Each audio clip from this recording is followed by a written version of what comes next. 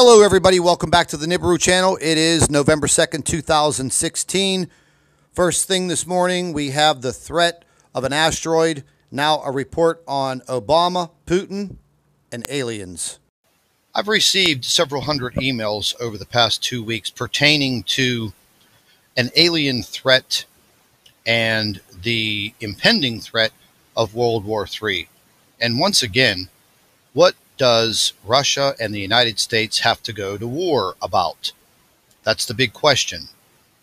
Now, back in late June of 2016, this past summer, there was a story floating around that Vladimir Putin warned President Barack Obama that he should warn the American people about the impending cataclysmic events of Planet X and Nibiru on the Earth. Now, this article is stating Obama has now warned Putin that there is an alien threat heading into the year 2017, and that he is asking Putin for his help in defense of this alien attack.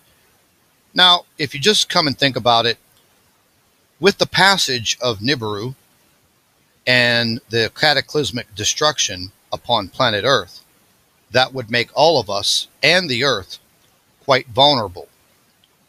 Now, how much credence there is in this type of reporting, I don't know. I believe in aliens. I've seen them on all of NASA's footage on the Soho and Lasco, and we've done videos on them before. But getting into this article, there's a short video, and let's listen to it. The meeting held between President Putin and U.S. Vice President this past week shockingly reveals an American plea for Russian help in establishing an Earth-wide missile defense plan to protect our planet from an alien invasion expected in late 2017 after NASA's satellites revealed an incoming fleet of miles-wide UFOs that have entered our solar system. This report goes on to detail Putin's speculation to U.S. Vice President that our Earth may be nearing a scenario like that which occurred on April 4, 1561, when in the skies over Nuremberg, Germany, hundreds of UFOs engaged in a battle witnessed by thousands, and of which we can read as reported from those times.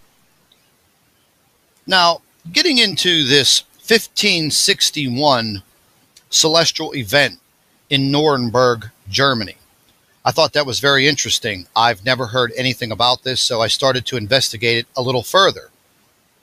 And I found that there is one heck of a story here, dated in April of 1561, and it was recorded in newspaper events of this alien invasion and alien war in the skies over Nuremberg, Germany. Now, this little article, which I'll attach a link to it, goes into the direct description of what these people saw in the early morning hours of April 4th, 1561, in the skies over Nuremberg, Germany. Now, it has a heading of "The phenomenon is described," and this is the exact writings that were listed in the 1561 newspaper article.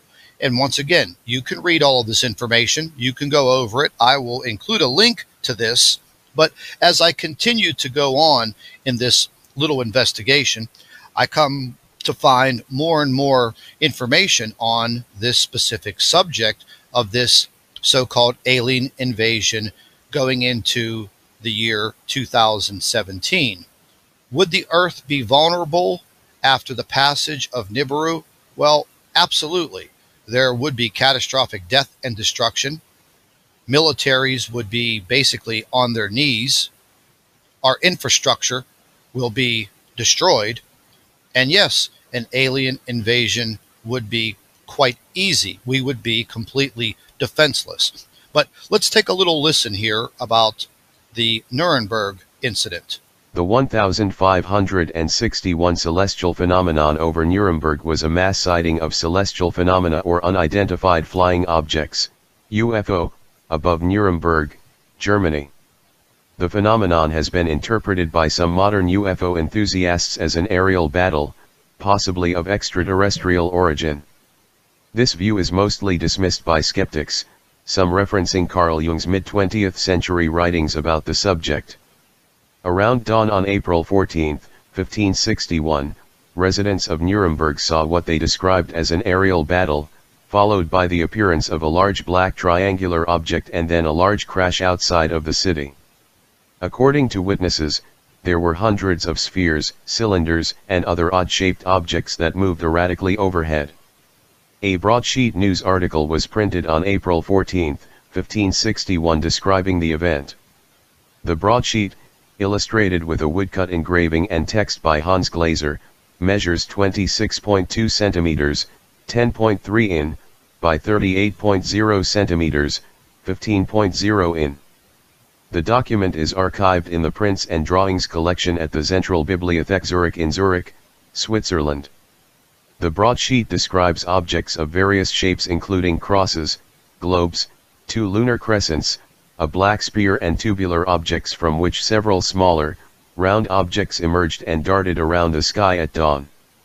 The text of the broadsheet can be translated as giving the following description of the event. In the morning of April 14, 1561, at daybreak, between 4 and 5 a.m., a dreadful apparition occurred on the sun, and then this was seen in Nuremberg in the city, before the gates and in the country by many men and women. At first there appeared in the middle of the sun two blood-red semicircular arcs, just like the moon in its last quarter. And in the sun, above and below and on both sides, the color was blood, there stood a round ball of partly dull, partly black ferrous color. Likewise there stood on both sides and as a torus about the sun such blood-red ones and other balls in large number, about 3 in a line and 4 in a square, also some alone. In between these globes there were visible a few blood-red crosses, between which there were blood-red strips, becoming thicker to the rear and in the front malleable like the rods of reed grass, which were intermingled, among them two big rods, one on the right, the other to the left, and within the small and big rods there were 3, also 4, and more globes. These all started to fight among themselves, so that the globes, which were first in the sun, flew out to the one standing on both sides, thereafter, the globes standing outside the sun, in the small and large rods, flew into the sun. Besides the globes flew back and forth among themselves and fought vehemently with each other for over an hour. And when the conflict in and again out of the sun was most intense, they became fatigued to such an extent that they all, as said above, fell from the sun down upon the earth as if they all burned, and they then wasted away on the earth with immense smoke. After all this there was something like a black spear, very long and thick, sided, the shaft pointed to the east, the point pointed west. Whatever such signs mean, God alone knows. Although we have seen, shortly one after another, many kinds of signs on the heaven, which are sent to us by the Almighty God, to bring us to repentance, we still are, unfortunately, so ungrateful that we despise such high signs and miracles of God. Or we speak of them with ridicule and discard them to the wind, in order that God may send us a frightening punishment on account of our ungratefulness. After all, the God-fearing will by no means discard these signs, but will take it to heart as a warning of their merciful Father in heaven, will mend their lives and faithfully beg God, that he may avert his wrath, including the well-deserved punishment, on us, so that we may temporarily here and perpetually there, live as his children.